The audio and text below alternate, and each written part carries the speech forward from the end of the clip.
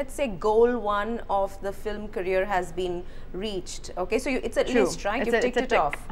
Tick. There's a tick. People now know who you are, and they like your family films, your family entertainers. You are aware. That big audience section of the audience is aware of you as a family kind of entertainer. Nice, you can go with the whole family, decent, attractive, little mix of all that, you know, not offensive. Okay, so you have that. Big fan following, seen as a hit, called a mascot for many film stars, whatever it is. Yeah. Okay, getting paid full price for films for special apperances. So that's tick 1. Tick 1. Tick 2? So tick 2 would definitely be now the next step. Doing a little more intense cinema, doing films which will get a little bit more, prove yourself as an actress. Let's not live in a fantasy world also. Doing those kind of films are great, but you do need to show other aspects to your personality, which I think I believe I did with New York, and I got a fantastic response for it. So that also encouraged me now to look towards that kind of diversity. You want that, it's important to you personally. It is very important. Had New York not worked, I would have been questioning my decision. I would have been questioning myself as to why did I have the time of my life on the film? You know, what went on here? But seeing as New York got the same, they got the same response from the audience that it had from me, it was so reassuring that okay, no, I am correct in my feelings. So what is driving this desire? Is it ambition? The desire to be better. Is it an ego? It's the desire to be better. It's a desire to be better, and the desire for people to see, as an actor, not think of you as a wind-up doll. Is that somewhere something that's let me try and explain this.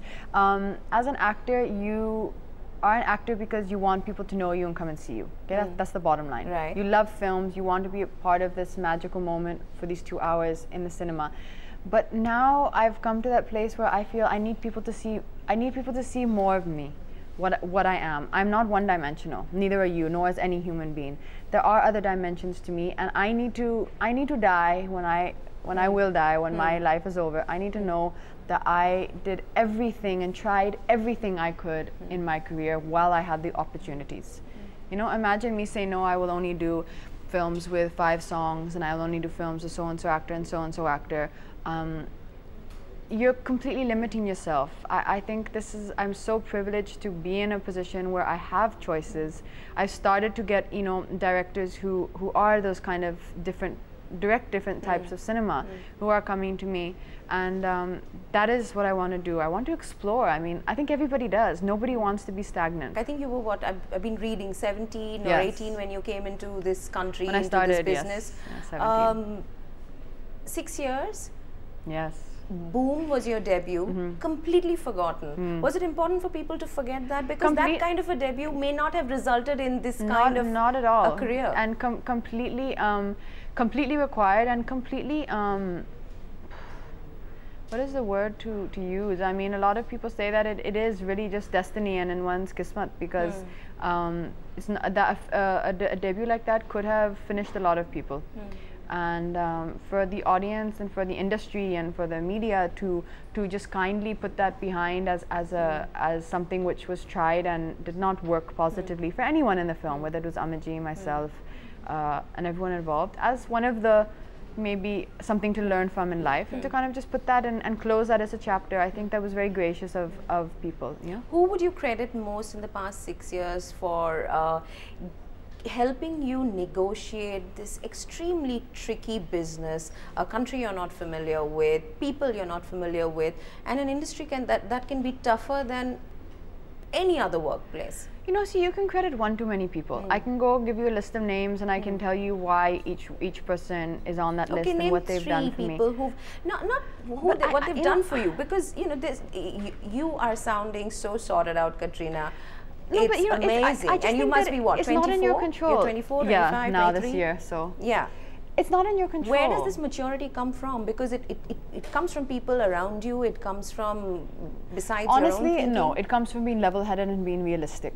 I don't get carried away with success. I don't go home. How come? I would have got carried away if I was 17 and I got to taste the kind of success and because access of what that I've you seen, did. because of what I've seen, and because probably I've come here as an outsider. I don't go home and think I'm a big star, and now, you know, and start throwing my weight around.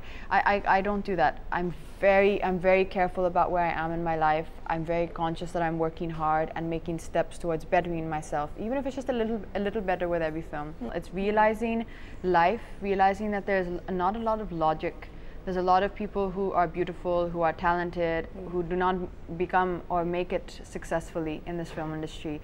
So a lot of these things are not in our hands. This is, as we say, it's in your destiny. If you're blessed by God, or if God sees fit to give you what your heart happens to desire. There are a lot of people who have not made it and who are still not making it. There's no reason for it, and I can see that. I always see that. I'm like that way. I think I'm quite. I've always had my eyes open as to what's going around me. So do you touch wood all the time? We don't do that as a joke, but honestly speaking, I pray a lot, and I'm a firm believer in that. You must have seen this many times before release, where I go to Ajmer, I go to Siddhivinayak, I go to these places. It's not to say that okay, you've gone to a Hindu place and a Muslim, place of worship. It's believing in a higher power and connecting with that. I think that's all it is. So, who are the 2-3 people who have perhaps You're not going to let me get away from that. No, because sometimes it's nice to say thank you. Now, I can go on and on. Okay, so that's not 3 people. You want 3 names. Definitely a person who has definitely guided me, and as we keep talking about the groundedness and keeping your feet on the ground, and every time I may have had a big success and I would come running and saying, look, it's like going to show the school teacher, look, I got these marks, and this, it's okay, good, nice, Agi. So definitely that person, that factor in my life would have been Salman. He's somebody who always he's actually, for himself he has different rules, but for me he's always been like that, very level-headed, and always he's been on the show, I'll tell you what he said anyway. Go on. But he has been like that. For the way he talks, that's maybe different, but with me he has been like that. And even though he's not advised me and do this film, not do that film, those choices just kind of came naturally as a progress. Some he has, but not all. But as we're talking about, as being grounded and seeing reality and not getting carried away in the clouds, then I think he has been that voice of reason for many years. And Reshma Shetty, who runs a company called Matrix Entertainment, who manages my work. She is probably a person who knows every single little detail of my life, including the ones that shouldn't, that you don't want to know. And been there in the middle of the night when you're having your devastating times, and I've had my times of roaming down the streets crying, and walking down that St. Joseph's Road or whatever it's called there, St. Peter Dias Road, sorry, so I've had those times, and she's always the door I go knocking on, and she's been there in the good times, been there in the bad times. But the best thing about her is she reacts I think that's what you're saying. The people I surround myself with, or I am surrounded with in my life, they don't react much to the success, but they're very consistent in the bad times. I think that support and that system is very integral. If you're imagine being surrounded by people who go success, yay, party, and then you're like, man, I didn't get this film, or something happens in your life and there's nobody there. The third name, no, you wanted. It's really up to you. Wait, I'm trying to find one for you. I think I'm going to say, and I mean, there would be maybe people who don't agree, but I think the third name for me definitely would be Akshay. When he kind of started doing films with me, our first film was so-so. It was an average film. It wasn't a blockbuster film. But his faith in me, and was always on the basis of one thing. He just said, I saw your picture on a magazine cover, and I believed your look was very right, and that there was something in you people were going to like. There was a quality in you people were going to like. And I saw your dedication to your work, and I said, everybody deserves a chance. I being Akshay, had come here and had to struggle, and you need those people to give you those breaks, otherwise where are they going to come from?